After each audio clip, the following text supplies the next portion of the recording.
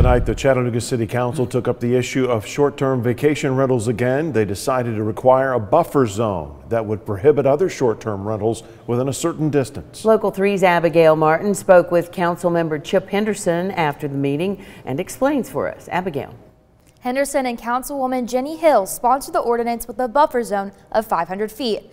Councilwoman Marvine Nall moved to increase the distance to 1,000 feet, and it passed.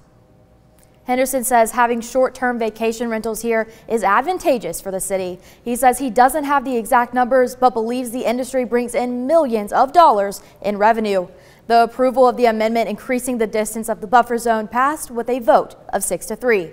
Henderson says any owners of short-term vacation rentals who have a good permit and good standing can expect it to be renewed. He says they will be grandfathered in. But Henderson isn't happy with the 1,000-foot distance of a buffer zone because new permits will be issued within the 1,000 feet of another short-term rental.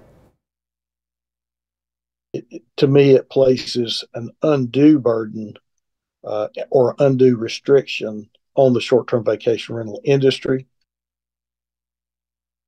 I do believe that it will effectively shut down the permitting for non-owner occupied short-term vacation rentals in the city.